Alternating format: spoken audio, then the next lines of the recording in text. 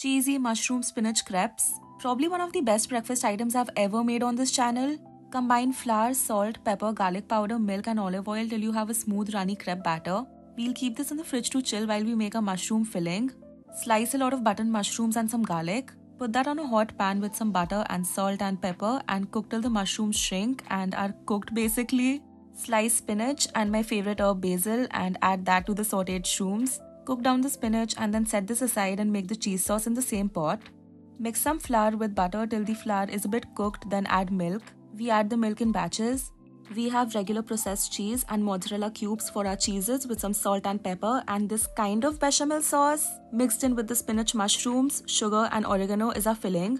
So I've never made dosa before, but I've seen my mom make it and that's how I made these crepes, and I am actually very proud of how they turned out. Assembled and topped with chili oil, and these